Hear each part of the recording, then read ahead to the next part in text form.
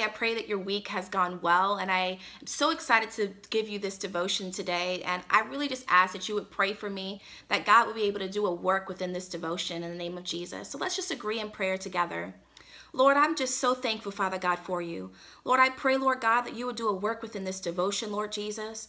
Lord, I pray, Father God, that lives will be transformed and renewed, Father God. Lord, I am just so happy, Father, for what you are doing within this channel. And I pray that you will get all the glory, the honor, and the praise. In your name we pray. Amen. Well, praise the Lord. The title of today's devotion is Don't Give Up the Fight.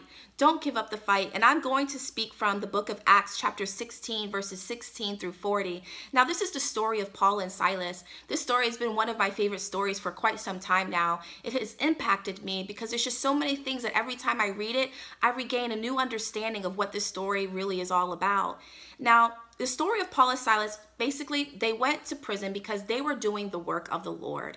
They were doing the work of the Lord, and they wanted to be able to tell so many people about how to enter into the kingdom of God. They want to explain them the importance of salvation. Now, here you have this woman who basically was a psychic, and she was chanting around them day in and day out and becoming a disturbance to them. And after a while, Paul just got sick of it, and he turned around and rebuked that demonic spirit that was inside of her. And he was like, I rebuke you in the name of Jesus. Come out of her. And that demonic spirit came out. Oh my goodness. This has caused so much chaos at this very given moment because the people that depended on her, her masters who depended on her for wealth and for gain of money, basically couldn't rely on her anymore. So in their eyes, they were going to be broke and they weren't going to have this money. And they were so upset with Paul and Silas. They dragged them through the marketplace and they brought them to the magistrate. And as they brought them to the magistrate, they told them what they did. And they were just so upset and they threw them into prison. Now, before they threw them into prison, they beat them, they flogged them, they treated them like they were the scums of the earth. All the while, they were just ministering the word of God. But because they didn't get what they wanted, they punished Paul and Silas. They threw Paul and Silas into prison and they told the jailer, look, I want you to watch out for these guys and I want you to make sure that they do not escape. So the jailer did what he was supposed to do. Now at the midnight hour, that part always just impresses me so much. But at the midnight hour, Paul and Silas began to sing hymns unto God. They began to worship the Lord in the midst of all of their scars, in the midst of all of their bruises, in the midst of their pain, in the midst of their weariness. They began to worship their heavenly Father. And as they were worshiping, so many people in the prison were observing this. They were listening to them, singing praises unto God. And at that given moment, there was a huge earthquake. The foundation began to break, the doors flew open, and all of their chains were broken. Not just Paul and Silas's, but every single one of their chains in that prison were broken. And as soon as the jailer woke up and realized that everybody didn't have any chains on them and that the doors were open and that there was this huge earthquake, he was so scared. He was just like, oh my goodness. And he decided what? He decided to kill himself. He wanted to kill himself. And at that given moment, right when he was about to kill himself, Paul stopped him. Paul stopped him and said, do not kill yourself. Do not kill yourself. We are all still here. We are all still here. And at that given moment, the jailer knew the God that they served. He knew at that given moment, he got on his knees and he said, you know, tell me about this God. Tell me about this God. How can I retain this salvation? How can I retain it? And at that moment, he was like, what can I do to be saved? What can I do to be saved? And he said, what did he say? Believe in the Lord Jesus Christ and you will be saved. You and your household. Do you guys remember that verse when I quoted it that last week? And it's here again. This is a powerful verse. I mean, I believe that God is really trying to bring forth this verse here. Because it's just so important that we believe that we believe in the Lord Jesus Christ. And when we do believe that, we will be saved in the name of Jesus. And at that moment, basically, the people that were in charge, they wanted to release them out of prison. they wanted to release them quietly. And Paul was like, oh no, I am a Roman citizen. You beat me. You beat me in front of everybody. You dragged us through the marketplace. And here I am, a Roman citizen, and you threw me into prison and you're just trying to get rid of me quietly. No, I want you to escort me out and release me so others may know what has happened here. And that's exactly what happened. That's exactly what happened. And they released them. And when they released them, Paul and Silas, they went to the jailer's house and they ministered to his family as well. And they all served the Lord.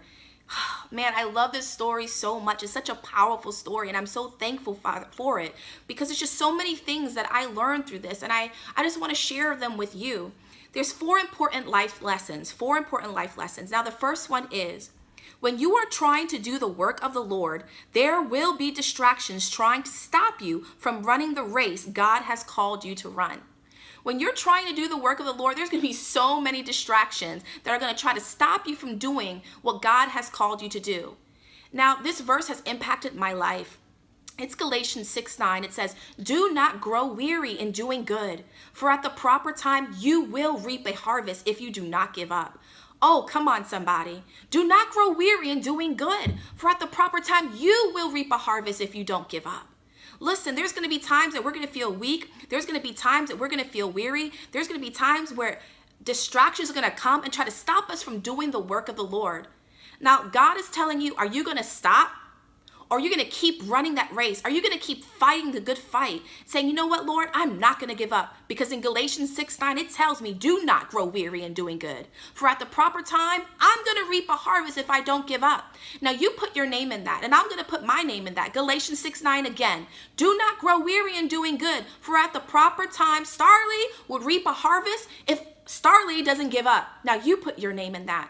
And you don't give up, and you realize what exactly Paul and Silas did here. That when they were trying to do the work of the Lord, this woman was a huge distraction, but he knew who he was up against. He knew that he was up against this demonic spirit, and he was not going to allow this demonic spirit to stop him from doing the work of the Lord. And he rebuked it in the name of Jesus. He's like, oh, I recognize you. I recognize you. And I proclaim right now in the name of Jesus that you will come out in the name of Jesus so that I could do the work of the Lord. Come on. We have to stand up with that authority, with that faith, with that strength that God has given us, and not allow any hindrances, any trials or tribulations to try to stop us from doing the work of God. Now let's look at the second important lesson.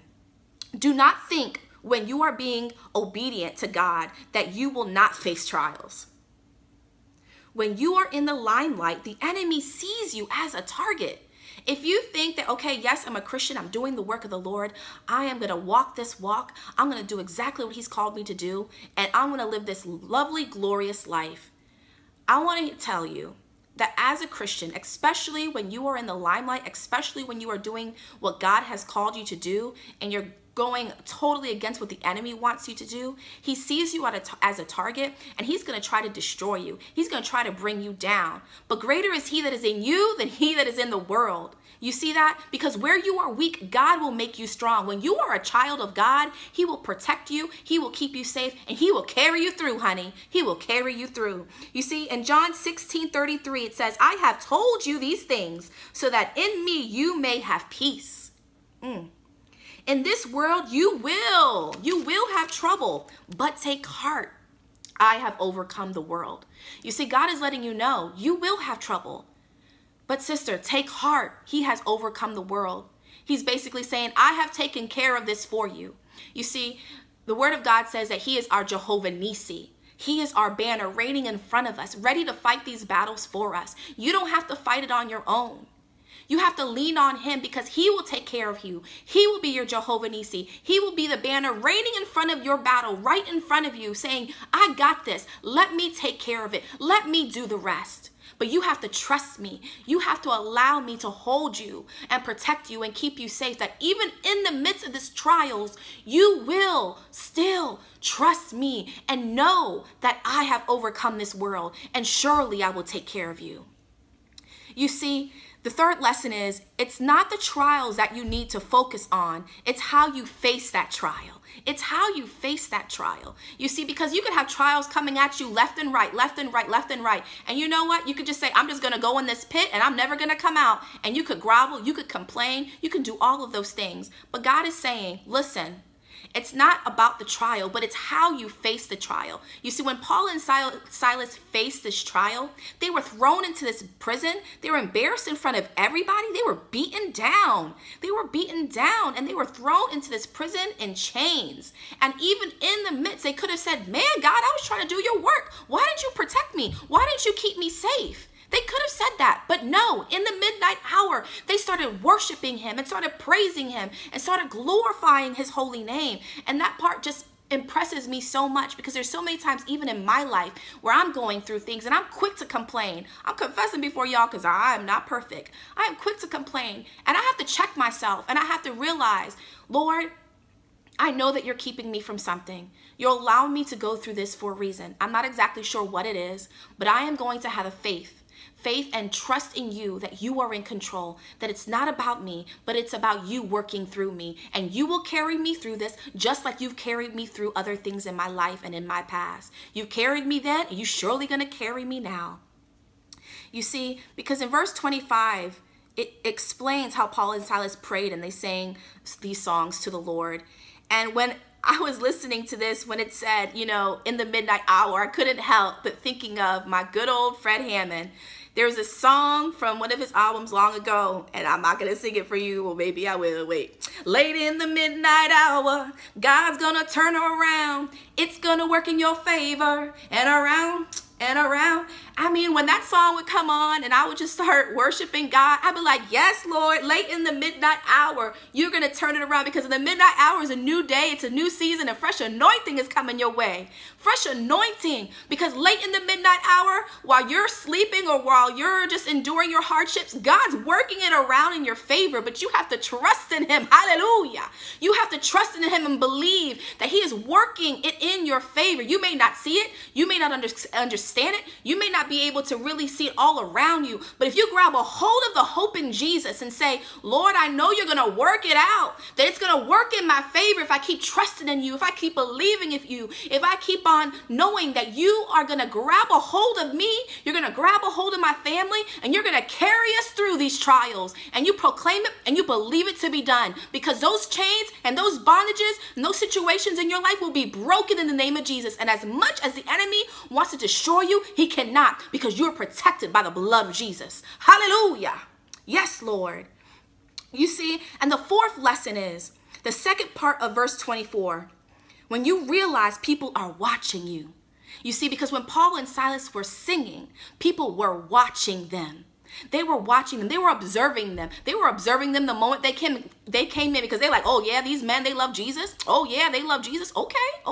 Let's see how they're going to react to this situation. So they were going to see how they were going to react. And because they react in a positive way, great things happen in the midst of their situation. And it only affected them, but it also affected all the people that were around them.